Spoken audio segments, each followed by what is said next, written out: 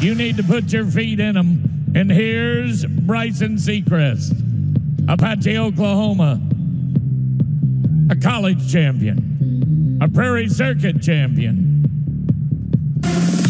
Now, he'd like to be a Fort Worth champion.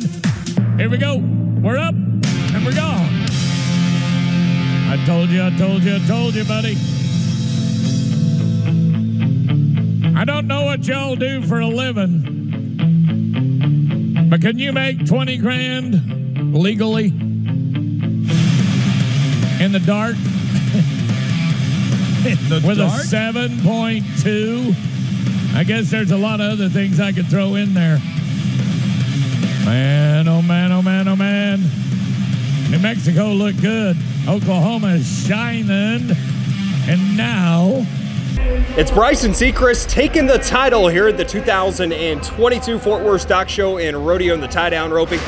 How does this one feel, man? Obviously an accomplishment you've been waiting a long time for, and you know what you consider, as you told me before this, one of the biggest, if not the biggest, win of your career. Yes, sir. I've been waiting on this a long time. I've been coming to Fort Worth ever since I got my card in 2012, I believe, and this is huge.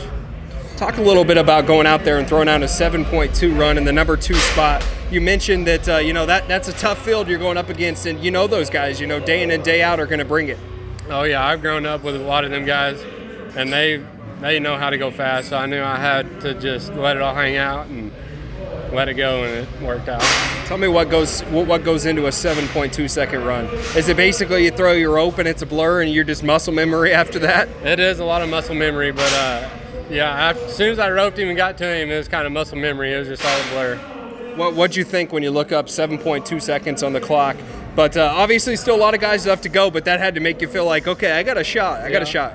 When I seen the 7.2, I still didn't think I was going to win it. I knew I'd get a good check still, but I'm just glad it worked out. Did you ever think you'd set the arena record in the process as well? No, that arena record won't last long. Them guys, they know how to reach and they can get after it now. Bryson, how do you build off this? You know, we still got a lot of winter rodeo left, but this is going to put you in a really, really good position to, you know, maybe accomplish some goals that you want to accomplish. Yes, sir.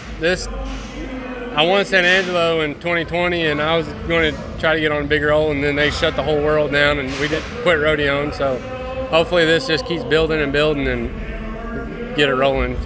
Yeah, well, congratulations, Bryson. You've earned this one. Enjoy it, and then hopefully we'll see you down the road. All right, thank you. There it is. Bryson Sechrist wins the tie-down roping here in Fort Worth at the 2022 Fort Worth Stock Show and Rodeo.